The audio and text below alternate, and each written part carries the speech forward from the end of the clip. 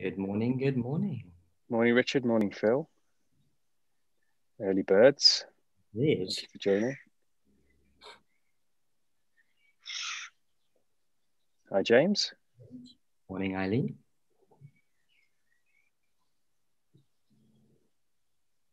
Morning, Carrie. Hi, Kerry.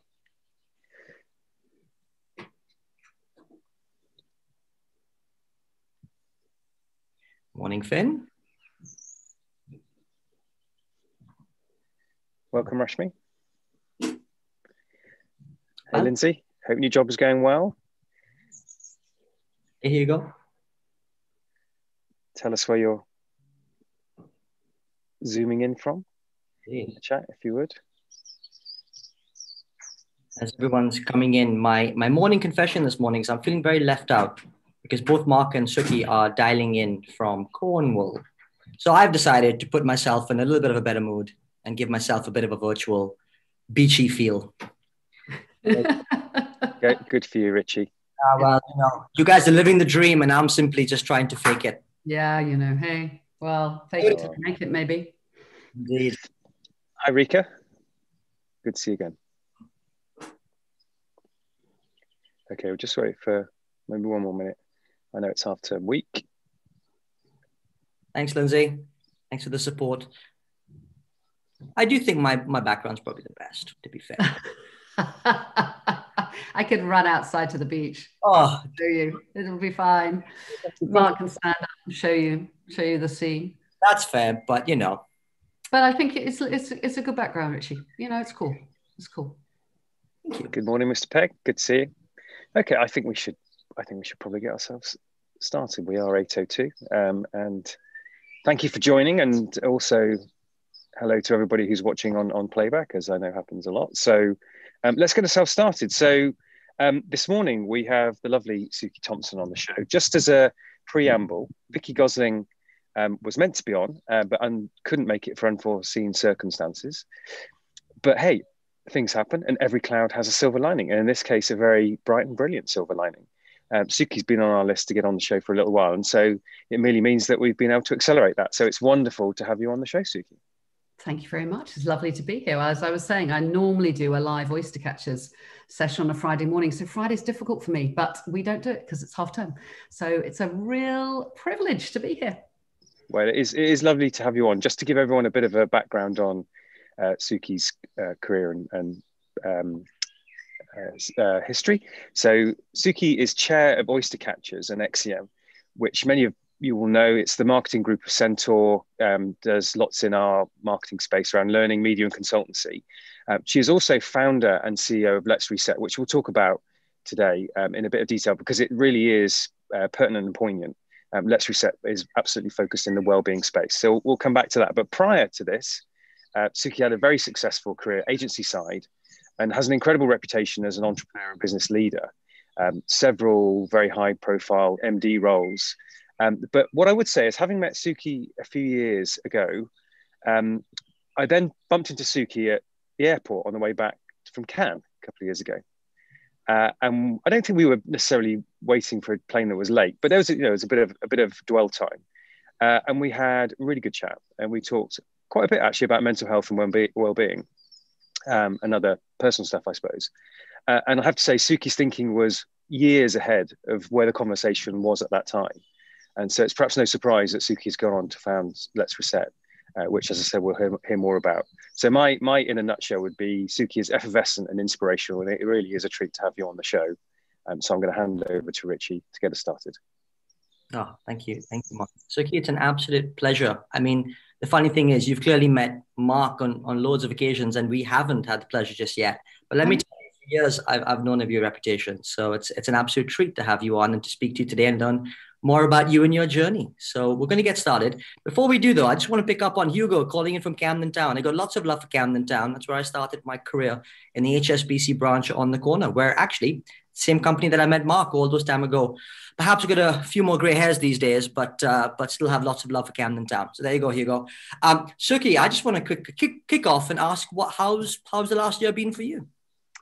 Well, it's been an extraordinary year for so many people, hasn't it? And, you know, and I know in your other programs, lots of people have talked about it. But I think as I reflect, for me, 2020 was going to be a year of, at best, transition and a kind of, you know, in my wildest dreams, transformation. Because if I look back, what I was going to do was I'd moved to being chair of Oystercatchers, the company that I found. And thank you for that introduction, Mark, you know, which was really like my kind of third child over the last 10 years or so, which I'd sold to Centaur, and I was moving into a much more a kind of group role there. As you said, I'd started my business, Let's Reset. I'd recently published a book for the first time that you're in, Mark, which is amazing, called Let's Reset, with 100 leaders. Both of my children, my daughter's 23, she's called Jazz, and she was a clinical psychologist finishing off her master's, working with me a little bit on Let's Reset. My son was going to be 21. So both leaving home. My partner, Phelan, was very much around. And then at the back of 2019, I had cancer again, which was for me the 5th time I've had cancer. And at that moment, my brilliant consultant said, okay, this is the moment for immunotherapy. So we're going into 2020. It's a year. It's amazing immunotherapy now. You shouldn't really feel masses of side effects. I'd first had cancer 12 years ago when I had breast cancer, and I'd had lots of chemo, lots of radiation treatment. It was grueling. And I thought, well, okay, that's the thing I've got to do. That's what I'm going to do. So I went into the beginning of the year, you know, pretty excited. The immunotherapy wasn't as bad as I thought it was going to be. I seemed to be controlling it. And then we went into lockdown. And so I think for me, you know, of course it was hard, as it has been for lots of people, but I moved to Cornwall. I was with my daughter and then my son. I've had a massively exciting and privileged world for the last year, pivoting both of my businesses really, and spending amazing time with my children, which I hadn't expected to do. And I finished my treatment at the end of the year. So I'm going into this year in a quite a kind of excited place, but yeah, not the year that perhaps any of us expected. Well, Suki, so I wasn't aware you'd had cancer 5 times, and I only knew part of what your year had been.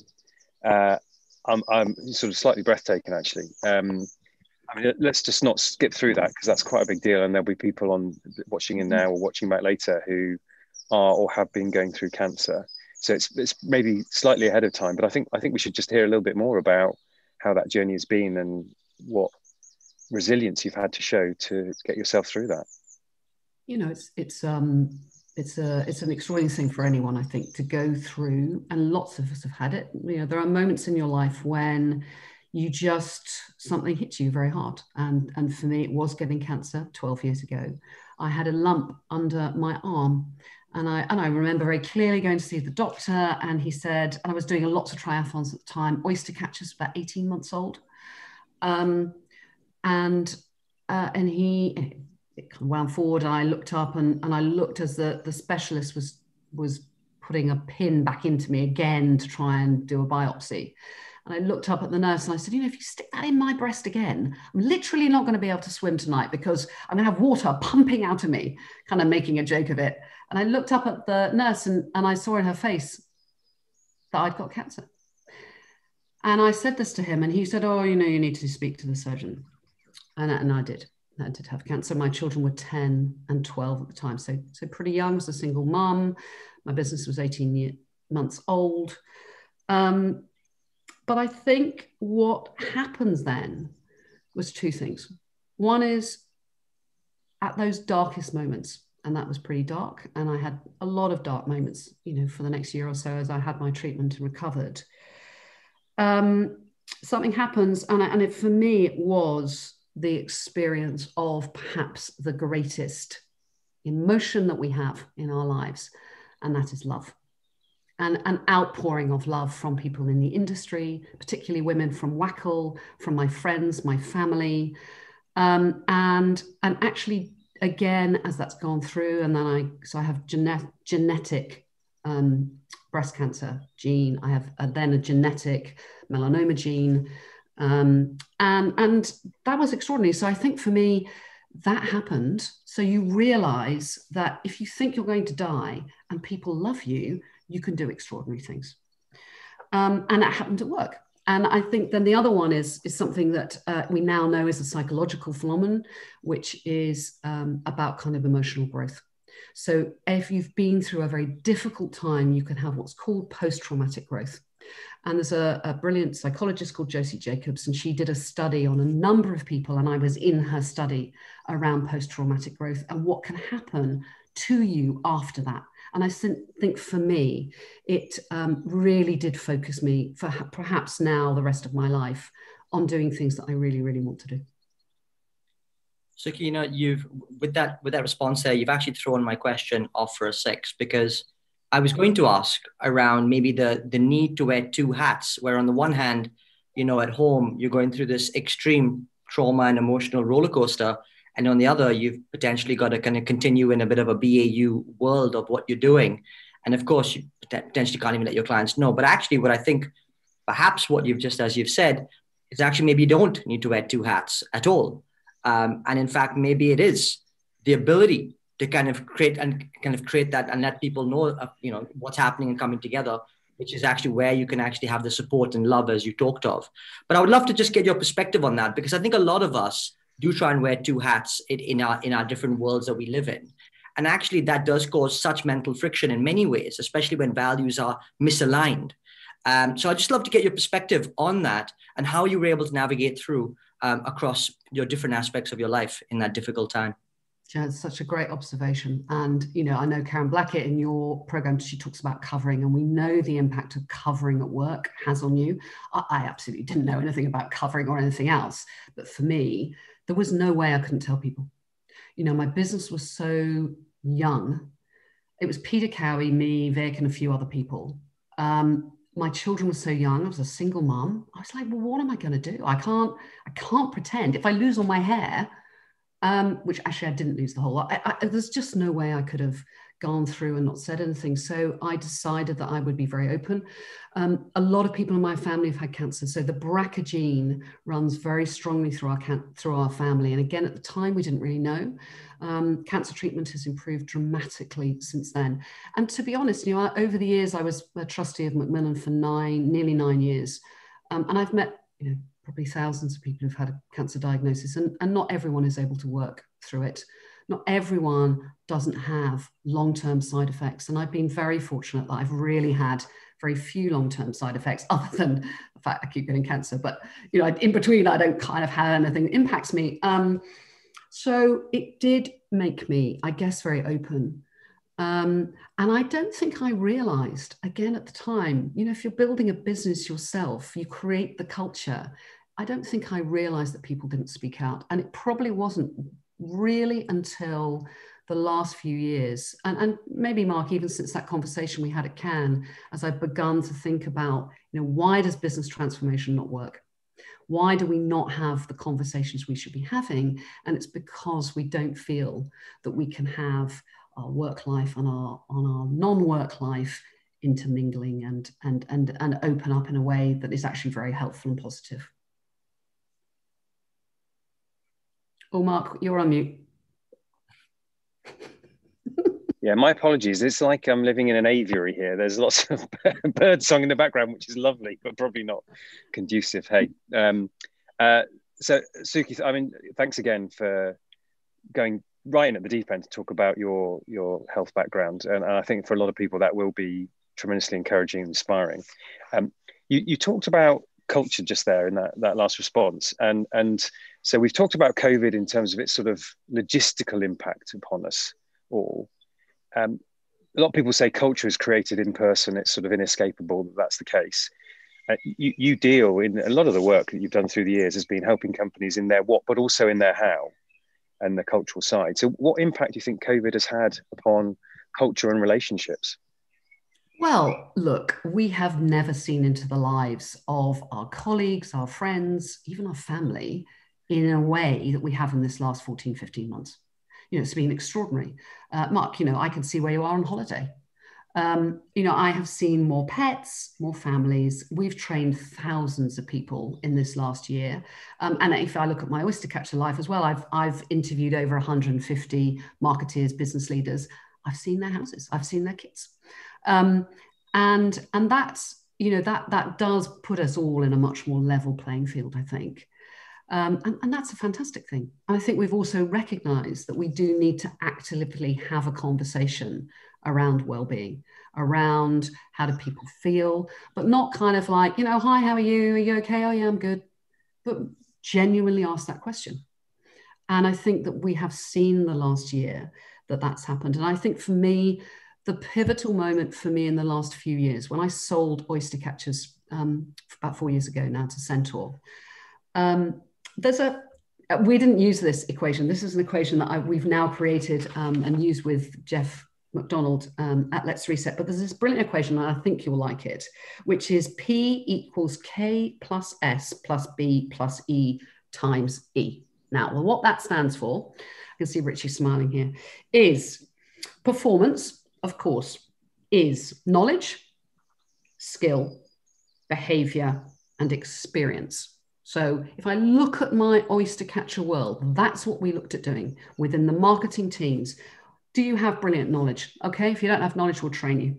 Do you have that skill? We can upskill. I'm a marketeer. I'm a trained marketeer. I've done an MBA. I've done a postgrad. I love marketing, and I believe you should be trained. I am like Mark Ritson. I think it's really important to train people. Don't let it happen by osmosis. It's really important that you have experience. Behavior is something that I think we've learned is really important. We just haven't been very good at it. We haven't been very good at modeling that behavior. But the key is the energy that we have. And unless we focus on that energy and train people in how you can create positive energy, then it doesn't matter how much skill you've got. It doesn't matter how much knowledge you've got. It doesn't matter if you've got all the best behaviors in the world. You literally can't perform. And we have seen that in the last year, haven't we? Because if you get COVID, if your health is not there, you just can't perform. Suki, first of all, I love the fact that you referenced Jeff McDonald. I think he's just an awesome guy.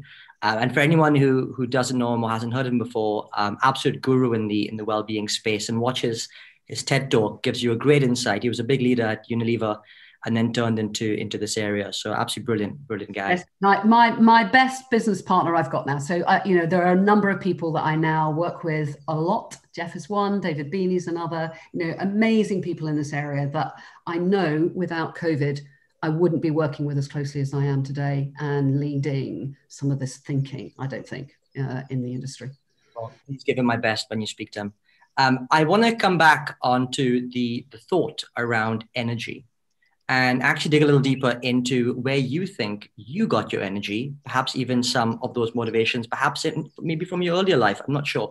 But I'd love to just hear a little bit about how you were able to get that oomph, perhaps maybe going back into some of those early days, even maybe back into childhood. Well, it's lovely being in Perranporth, and Perranporth is where I now have an apartment overlooking the beach, and I feel hugely lucky. I feel lucky for three reasons. One, because it's where I grew up. It's the first job that I ever had was in Perranporth in a surf shop. And I bought it when I sold my business at Oystercatchers, so to Centaur. So, there's kind of three things that are important to me.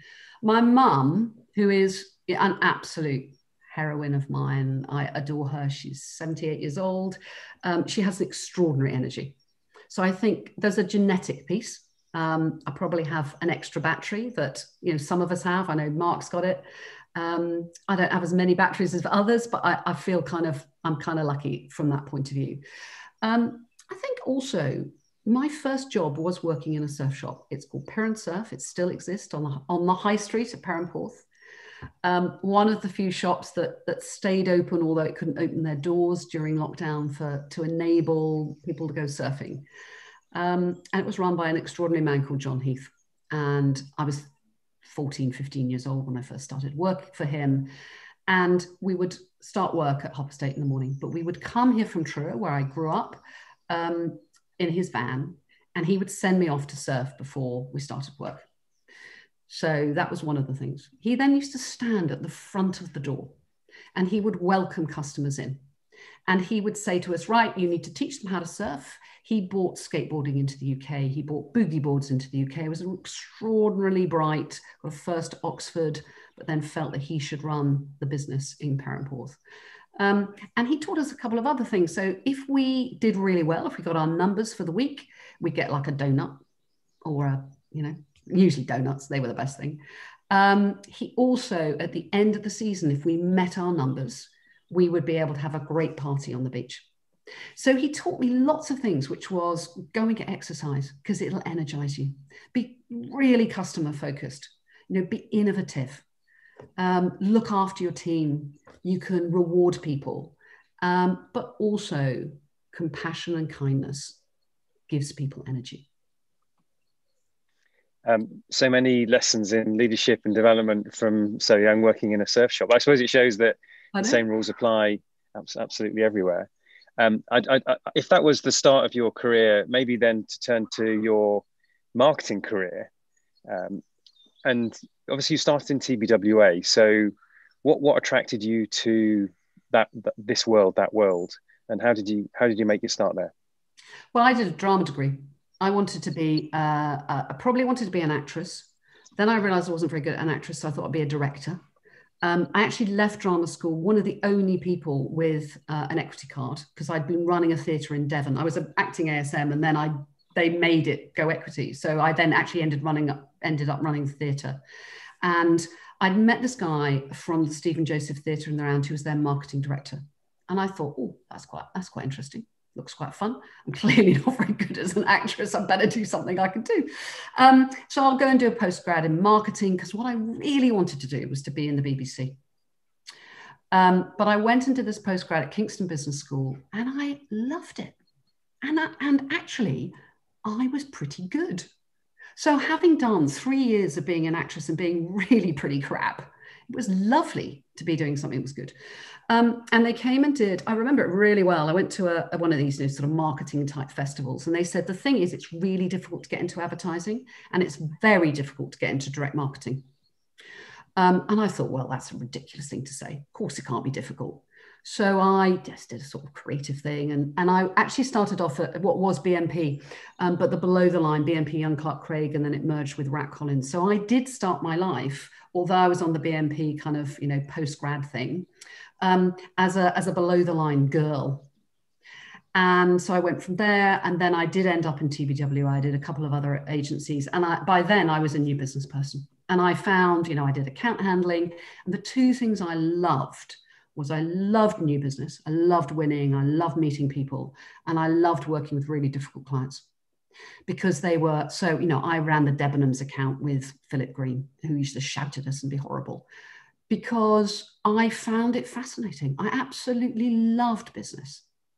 And I think for me, I loved creativity. I thought the creative, Trevor Beatty, I loved working with him. I love working with the creatives, and I was fascinated about how marketing could make a difference.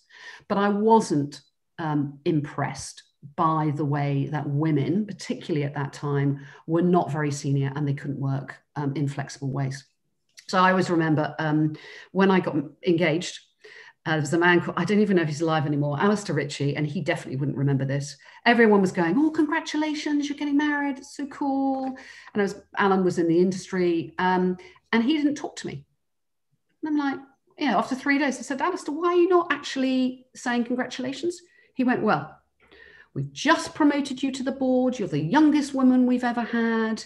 I've set you up as this amazing new business director, and now you're going to get married. Means you're going to have children. You're going to be no use to me. And on top of that, I expect you're going to change your name. And my name was Suki Bunker, which is a kind of weird name, isn't it? And it was very, very kind of well known. And it wasn't until that moment I thought, well, you know what? Of course I'm going to change my name. I'm going to be Suki Thompson. I don't care.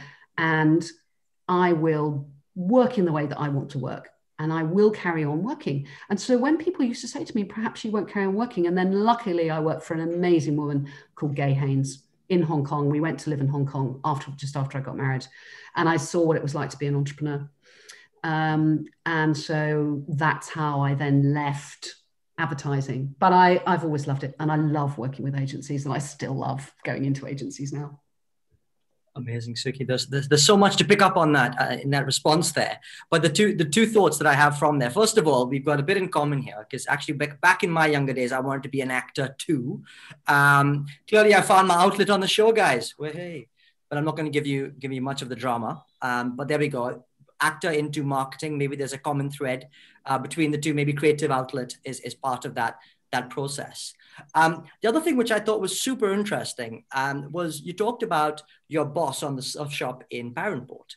And I think this is fascinating because there's a perception that once you come out of an Oxbridge, you're then going to have this, highfalutin, amazing potential city career and whatever have you. And actually, what I admire about I forget the gentleman's name. John Heath. John Heath. What I admire about John is that I actually went back to do something purposeful in a place that he thought, first in a passion point, but also in an area that he felt he could make a big impact in a local area. And I just think that's great, quite frankly, because too many people today are forgetting that actually there's a big bad world out there, and we actually need to find our own little niche and our own little spaces.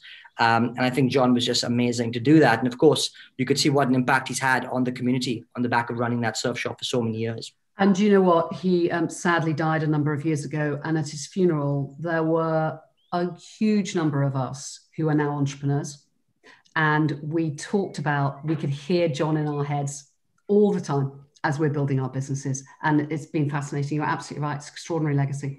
And so, Suki, I want to pick up on that a little bit about the entrepreneur in you. And by the way, I'm totally fascinated about hearing a little bit more about the move from getting, selling Oystercatchers into Centaur. I'd love to hear a little bit about that, but actually just take us a little bit back in terms of that entrepreneurial vibe spirit. How did you know you wanted to be an entrepreneur? What do you think are some of the attributes? There might be some budding entrepreneurs in the audience today. So tell us a little bit about that. Look, in those times, I didn't even know the word entrepreneur. I set up Haystack, which was my business before Oystercatchers. And actually before that, I had a gin company. I come from a family of gin makers. Beefeater Gin was my family business. And everyone, pretty much in the family that were men, worked in the business. So when it was sold to Whitbread, my brother, my cousin, my uncles, but no women. And so when I came back from Hong Kong, I didn't want to go and run an agency, which was the most obvious thing to do, I think, in my career. I was, very, very competitive and ambitious. But I thought, having been a new business person, do you know what? That AAR thing, that's okay. But why don't I'd been a headhunter in Hong Kong, and I didn't really like being a headhunter, but I was fascinated with how it kind of works, and I thought, well, what happens if we ran a business where you could get clients and agencies together and you treat them like you do in the best headhunters, and Gay was brilliant like that, but we're helping clients find agencies. So to be honest, it was just a different way in the market. And I wanted to be able to be a mum. I wanted to be there for my kids. Alan was running an agency, and I just thought, this is probably the thing to do. And I think to your point, Richie, I was going to have a business partner. I was having an investor, and literally weeks before we were about to launch, for various very good reasons, they all fell apart and they all disappeared. So I started it anyway. And I just thought, oh, look, it'll be fine. And it didn't really matter, to be honest. Alan was earning good money. We had young kids. And then it became very successful. And while I was, the rest of the industry, David Wethy, other people there, they would go, well, it's fine, because Suki does below the line. So I did below the line pitches because nobody else wanted that. It was kind of like the shit end of the industry. But I loved it. So I'd help people find direct marketing agencies, digital, not a bit digital, but the very early bits of that.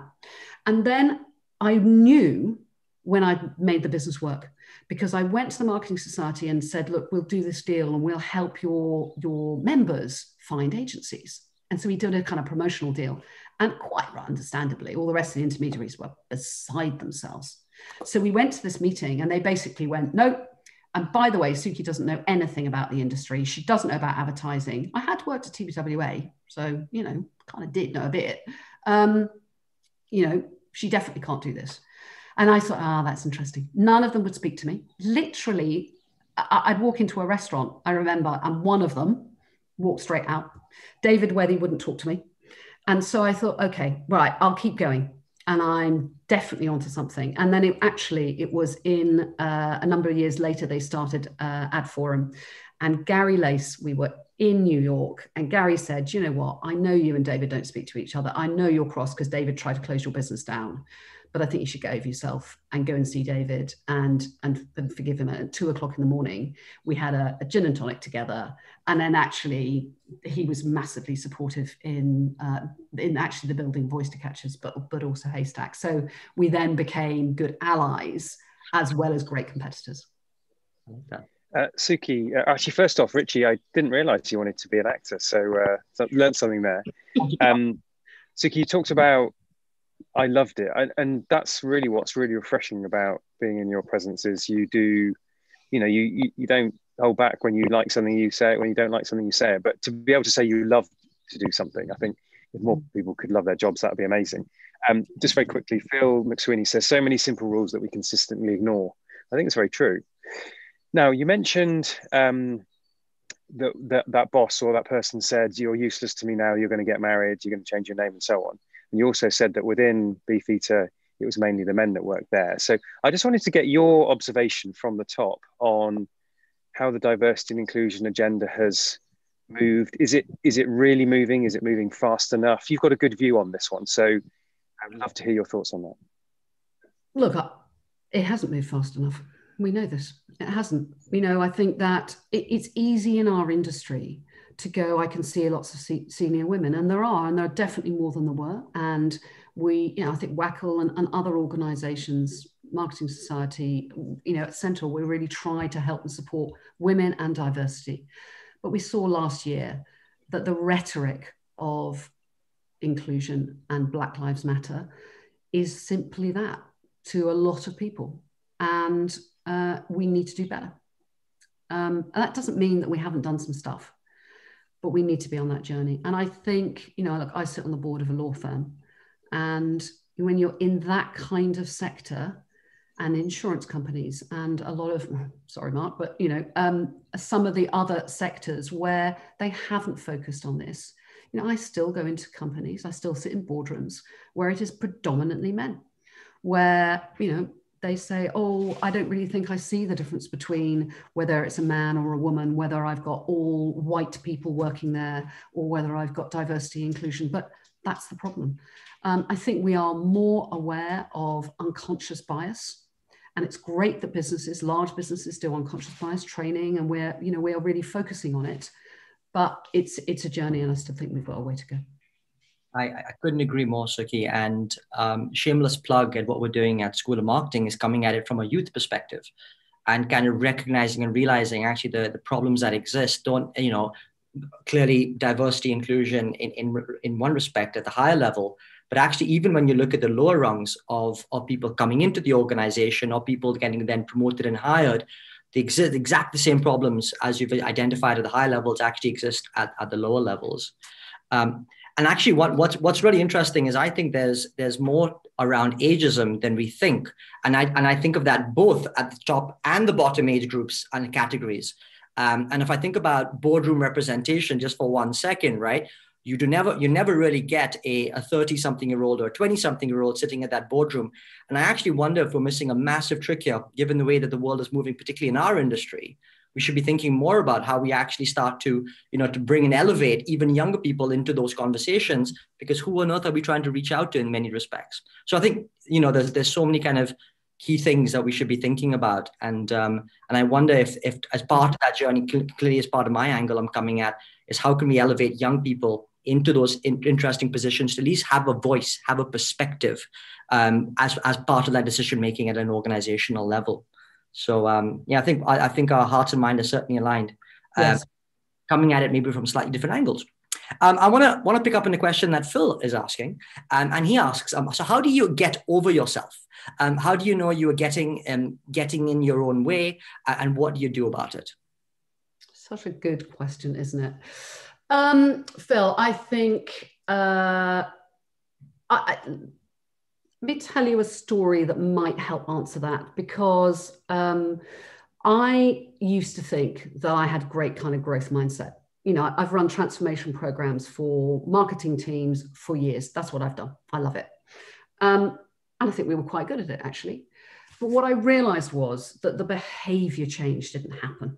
So the reason that you don't get over it, that you don't put in place, and I see it a lot at the moment because we've gone through a year when lots of exciting things have happened in marketing, lots of agencies have changed, lots of marketing teams have changed. But actually what they haven't done is change their behavior. They haven't put in new ways of working. So I think there's a number of things you need to change to be able to do that. But I think when we sold Oystercatchers to Centaur, we had 6 months to do our own app. We were on fire. We were a great team. We were very strong. We were on the top of our game. But it was like oil and water coming together. And what we'd done was everyone had talked about what the dream was. Why would it work? So why would it work of having their online training with our face-to-face training? How we could all work together, how Marketing Week could link to Oystercatchers, marketing people. But what we didn't look at is the impact that would have on us emotionally. I love Maya Angelou's quote. I've learned that people will forget what you say, people will forget what you did, but will never forget how you made them feel. And no one had talked to us, and I don't think they talked to Centaur about how we felt. And so many of us, number 5 at the kind of managing partner level, we didn't get over ourselves. What we spent our time was going is, this is really terrible. Look at their culture. They're not very customer focused. They don't deal with all these senior people. Look, we're amazing, and they're just some media company. And they were there going, these are our great white hope, and they're not doing a very good job. And as we tried to integrate, and interestingly, of the 5 of us, 3 resigned, and a number of people from Oystercatchers resigned. And I take full responsibility for that. I was not a good enough leader. I did not lead it well enough. I did not understand how to integrate well enough. I didn't have the right conversations. And I didn't get over it myself. And then there was a moment. So Peter, Angus, Vlad all resigned. Richard held on, and Richard is still there now, is amazing. And a client of mine, David Wood, and he's now the chief exec of Wix. You should absolutely have him on your show. He's brilliant. He said to me, right, Suki, you can do one of 2 things. You can leave. No one will mind. You're an entrepreneur. This is your 3rd business. No one would give a monkeys. Or you can get over yourself, and you can lean in, and you can do all the things that you find difficult and stop blaming everyone else and work it out. So when you say that Swag, who's now the chief exec, doesn't understand your business, go and help him understand your business. Understand what a PLC needs and get in there and find a way to befriend them. You know how to make people like you. You know how to understand people. Go and do it. So actually, it was amazing. And I did. And I took Swag to the football, which was brilliant. And we love it. And I now absolutely love working for him. And Andrea Vidal was amazing. I mean, none of them were not nice people. It's just we didn't get over ourselves and we didn't lean in. And I've heard on a number of your people on your program, and we talk about this a lot, don't you? If the culture's not right, leave. And that is right to a certain extent. But I also think you should lean in and try and evolve yourself and those people around you, because you can learn so much more from doing that. Suki, brilliant insights. I'm conscious we've not got too much time left, and we haven't really talked too much about Let's Reset, which is your latest thing. Just as an observation, you've done so many various things. You talked about having an extra battery. I think you've got a few extra batteries, but of course it's never always perfect. And we all have our ups and downs in terms of health and mental health. So just tell us about what Let's Reset is trying to achieve. You've heard a little bit. I had a crucible moment in my life, which is the thing that I value the most. The thing that we should all value the most is not our mother, although my mum's pretty important. And it's not our sisters, and it's not our friends, and it's not even our dog. It is ourself. Our health, our energy is the most important thing. So, Sherilyn Shackle talked about putting the oxygen mask on yourself. And I recognize that many of the transformation programs that I was doing with marketing teams across businesses, with boards, weren't working. And they weren't working because well-being in its broadest sense was being nice. It was giving people bananas. It was chatting. It was, saying, like agencies often do, we got such a lovely culture, but nobody measured it. How do you know? How do you really know unless you measure it? Well, an engagement survey once a year is not measuring the well-being of people. How many people have a fit for the future program? Virtually no one. How many people properly put well-being at the heart of an organization? Mark, you are an exception at Direct Line, I think, but most companies I deal with don't. They pay lip service to it. And I felt about it so strongly that what I wanted to do before lockdown was enable marketing teams to transform by putting the well-being at the heart of businesses. And because of lockdown, it just is broadened up so much more. So we work lots with marketing, sales, transformation companies, teams, a bit with agencies, but actually now we're putting well-being programs across the whole organization. And how brilliant if you have as a legacy and as a culture for your business that, you feel energized when you come to work. You don't feel frazzled. And of course you feel sometimes, but that actually we empower people. And I know we're almost running out of time, but I did think it would be helpful. I'm going to just give you 5 really simple things that you can do. And it is called Can Do. And again, the wonderful Jeff McDonald and David Beeney and some of our psychologists, we have a measurement tool called the 7 Needs of Wellbeing and Performance that measure things like how secure do you feel, how important is creativity, physical, mental well-being, relationships. And there are 5 things that you can do every day to enable you to be this. And the first one is make connections. So every day I try and spend 10 minutes, with reaching out to a friend, a colleague, a family, or just reveling in nature. This morning I went for a run on the beach and I just stood there for 5 or 10 minutes, actually listening to one of your podcasts, going, this is amazing. How lucky am I to be able to walk on the beach in my bare feet? The second one is active. So I did a bit of a double whammy this morning. I love surfing, but you can walk, you can swim, you can do yoga. Just spend time every day to do that. The next one is just be nice. You don't have to always be horrid. And I think we've seen this, little acts of kindness are so important. Just, giving something to somebody is a lovely thing to do. The next one is discover. We talk about creativity when we measure it. Learn something new, read, go listen to one of your podcasts, come and, listen to stuff we've got at Let's Reset. Keep those neural pathways open. And the last one is the one I found the most difficult, but I've really tried to work on for the last year, is observe. Take 5 minutes to literally do nothing, to detox, to get rid of everything around you, to turn off all those notifications, to look up from your screen. It's really important for our brains to look outwards. And there are 1,440 minutes in the day. So when we do this with teams all the time, they go, but it's really difficult because I haven't got enough time. And time is the absolute problem we all have. But if you've got 1,440 minutes in the day, Richie, Mark, even you can take 60 of those minutes and do a combination of those things. So connect, be active, be nice, discover, observe, and it will make a fundamental difference to yourself. And then if you measure your performance and well-being through something like the score that we have, you can enable and train your teams to work effectively together. Suki, thank you for that. That's a lovely model, and that's certainly one that I'm going to reflect on. And I'm really glad to think that, we've already kind of fulfilled the first scene between us today, forged new connections there. So that's just absolutely super.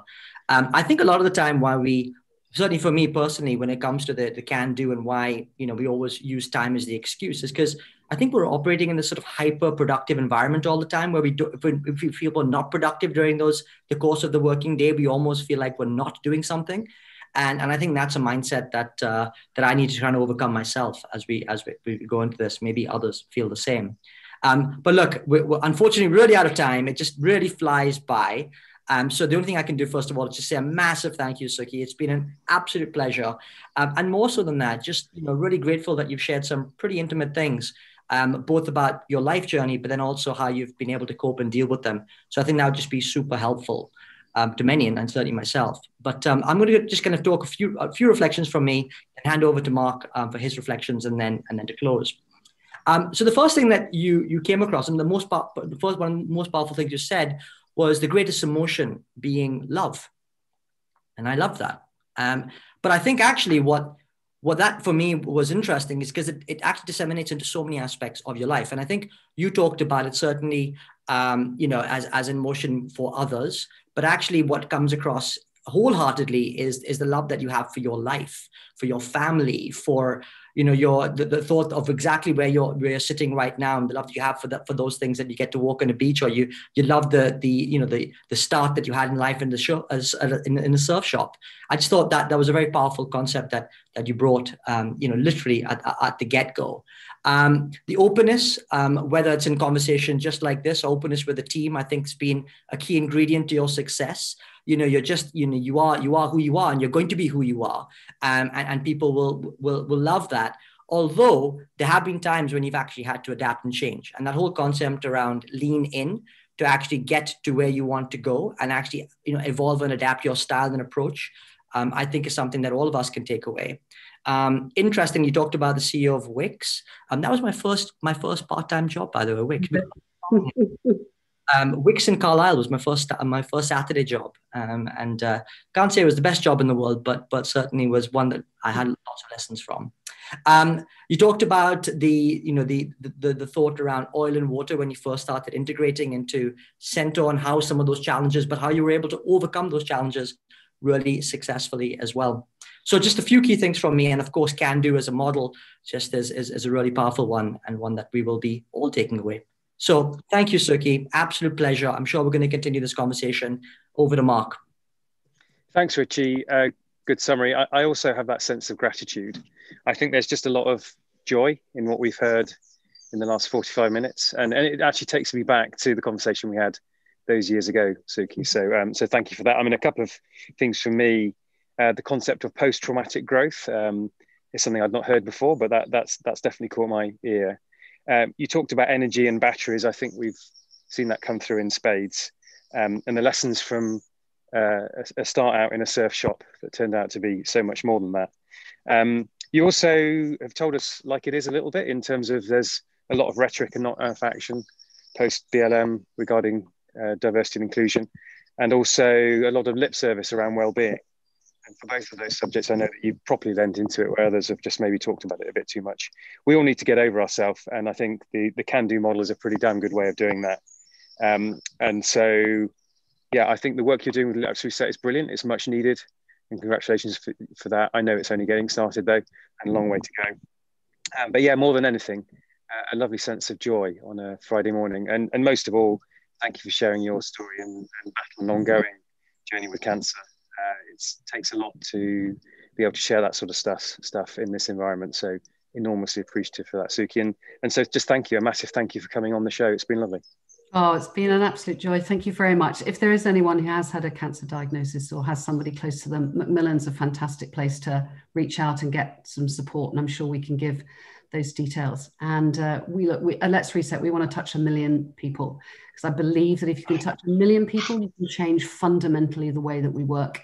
And this is the moment. So I'm really grateful to come on your show and talk to you. But also, if there's anyone that thinks that, just by focusing on well-being, we can change the way of the workplace for the future generations, then that would be a great thing to do. Thank you very much. Have a lovely day. If anybody can, then you can, Suki. Thank you again. And just as a final note, thanks for joining today. If you liked it, please come back and tell a few other people. And next week we have Mark Reed, CEO of WPP.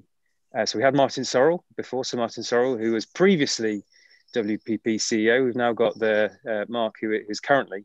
So I think a few interesting stories around the world of WPP coming from Mark, who's a massive heavy hitter in the industry, of course. But for now, thank you for dialing in. Thank you again, Suki, and great weekends, everybody.